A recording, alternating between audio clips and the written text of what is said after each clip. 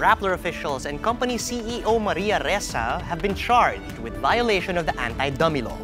Ressa and several members of the board of directors are also facing complaints for violation of the Securities Regulation Code.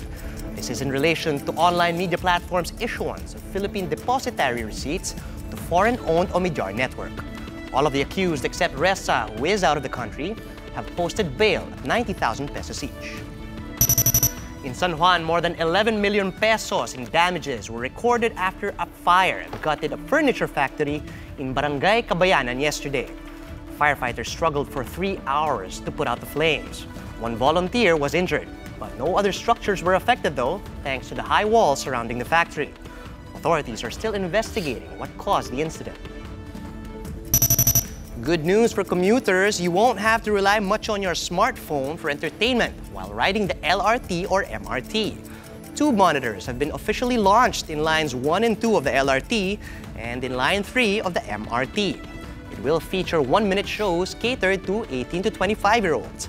It has also GPS-triggered alerts to show when the train is arriving at a station. The project costs 350 million pesos, but the government did not shell out a single centavo due to the public-private partnership agreement where the private company will earn from advertising. The monitors will also give a heads-up for commuters if there are problems in the other stations.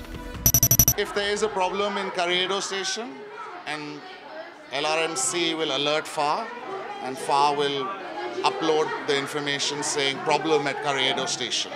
Or if there's a weather problem, flooding for example, the passengers will all know about it in real time.